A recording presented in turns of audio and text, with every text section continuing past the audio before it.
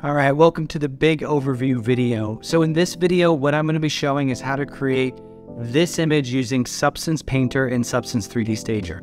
Again, this is just the intro video. It's designed to show you the overall workflow from start to finish before we get into some of the details. So sit back, relax, don't worry about following along on your own computer, and just kind of settle into the process here.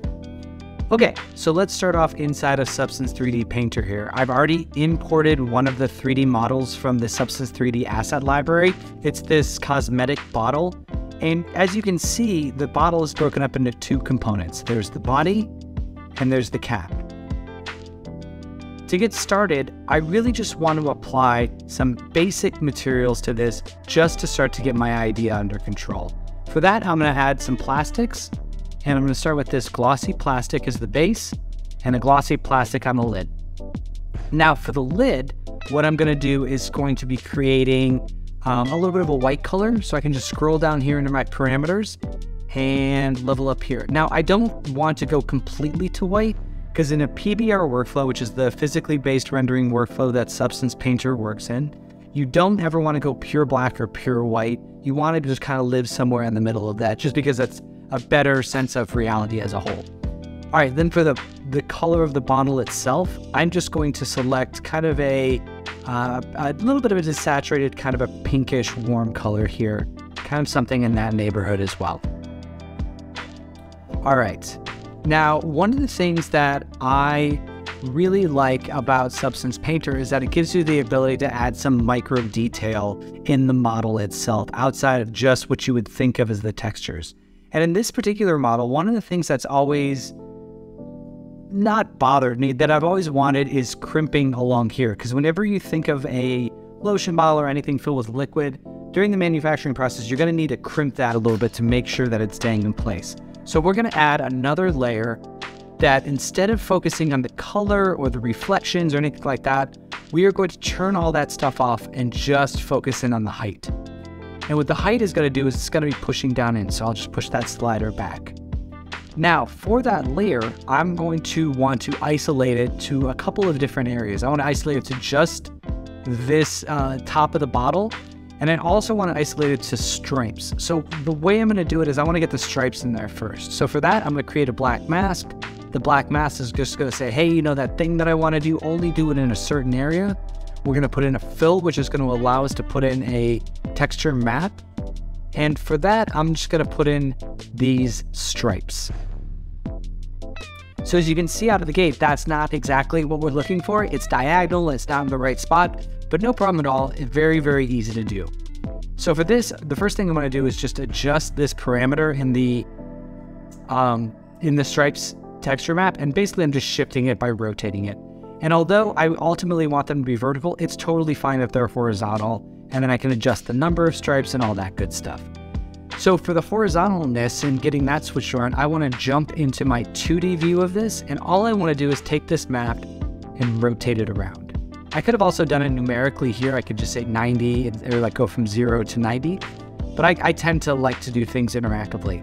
Now I want to scale this down to just the region that I want. Now, to determine the region that I want, I'm going to jump into my split 3D and 2D view.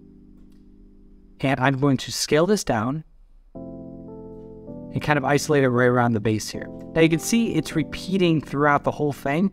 Totally normal. Substance 3D Painter, by default, tries to tile every texture that you apply. You can simply turn that off by going to repeat to none. Now I can go in, I can position this roughly around where I want. I want a little bit off the edge. You can see that it's right there that you're gonna want to make sure that it's not quite all the way to the edge. I like that look a little bit better. Now I'm just gonna kind of eat in these edges a little bit. So it's just right up there along the edge. All right, cool. All right, great. Now if I wanted to go back and adjust the number of stripes, it's very, very easy. I can go in again to this parameter and increase or decrease that. One other thing that I want to do with the height information is that anytime I do that, I always like to add a little bit of blurring to it, just because that like very straight edge thing just doesn't feel very realistic to me. So all I have to do is add another point to my layer stack here. So it's like it's a stack inside of my mask. So it's like a layer stack inside the layer stack. But you know, and I'm just gonna go ahead and blur that a little bit and add like a 0.3 pixel thing to that. All right, cool. Now that I have that out of the way, the next thing I want to do is I want to add a logo to this, or main branding thing. So I'll just go ahead and change the name of this to, we'll call it crimping. And the next layer on top of that is going to be our logo. For that, I've preloaded a logo from the Adobe stock library. So I'll just go ahead and drag and drop that in. Let's see, oh, should I call it label, I think? So I'll search for it by label. Got it right here. I can just drag and drop it into my display. Again, we can go to the 2D view and see that it's positioned over top of everything. Just need to scale it down. And again, it's repeating by default. We will just turn off that repeating and then just position this where we need to.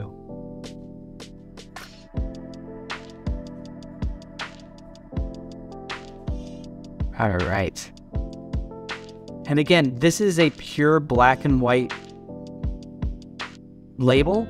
And generally, again, what I like to do is make sure that we're pulling off those pure black and pure white values. Because again, you can already see that it's starting to blow out pretty easily. So that's easy enough to do. Again, we can just add a little layer stack inside the layer stack here. And for that, we're just going to add some levels. And if you're used to Photoshop or Illustrator, you've seen these before. And basically, I'm just going to take down the white level. So it's not just like this pure white. So it's just going to roll it off just a little bit. That's a lot. Just a little bit. There we go. All right, cool. All right. So now that we have that, the next thing that I want to do is I want to put a pattern in here. So for that, you can just go ahead and create another layer, call it pattern, create a black mask for it, create a fill inside that. This is something, and I'll talk about this in a future lecture, but you're going to get very, very used to that. All right. So now we're in here. I'll go ahead and just type pattern. And I will go ahead and pull in one of my Adobe stock patterns that we have loaded. Now this, you know, there's been a couple times that we've wanted to retile something and or resize something and we don't want it to tile. In this case, we like that it's tiling. It's doing really well. So as you can see, it's going over top of the label. No problem at all. I can just slide the label on top of it. Great. And now inside this pattern, I can go in and I can say, you know, I want this to be a different color. Or let's say I want it to be like, you know, something a little crazy. So the one thing that, you know, you could definitely do different colors, but I really want to take advantage of the unique nature of 3D and that we're not just working in color. We can work in height, as we've seen. You can also work in metallicness and roughness as well. So for that, I am going to go ahead and deactivate the color here and just say, you know what, for this pattern, I actually want the roughness to be down to 0 and I want the metallicness to be all the way up. And you can see now that that's a pretty cool looking effect. Now it's a little bit heavier on the, basically I want this pattern to be inverted, which is no problem at all. I can go in and then again, just add another levels on top of that and just click invert. Now, if there's another pattern that I want, I can quickly go in and like, you know, if I'm trying out different ones, I can just swap those here and there until I get the one that I really, really want to work with.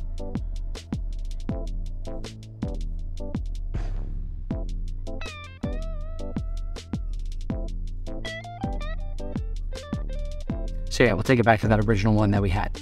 All right, cool. So now that I've got this pretty much in place, the question is, what do we do with it, right? So, you know, this Substance Painter is designed to be a look development application, not the final rendering solution.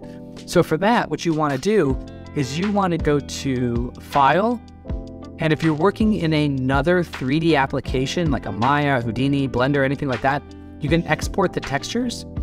You can either export as individual texture maps as like PNGs, JPEGs, TIFFs, whatever. And we have a bunch of templates set up for you for if you're working in Arnold or Unity or Unreal or anything like that.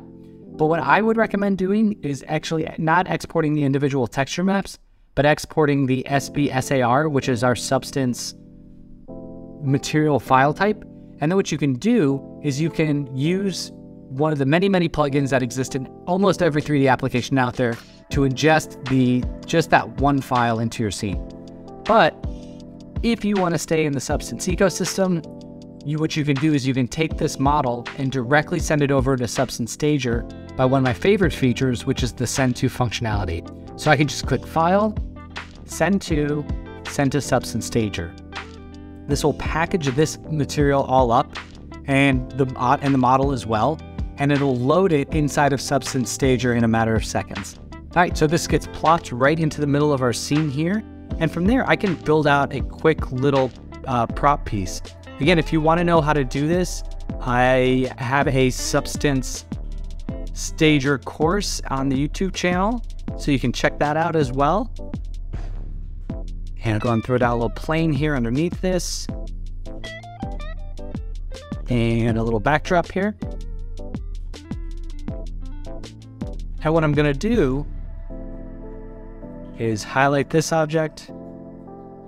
I will then take the background, grab the color, and just sample kind of this pinkish hue in there. Just can go ahead and tone that down a little bit, make it a little bit less saturated. Same thing with the cube. I'll just make sure to apply that material to that as well.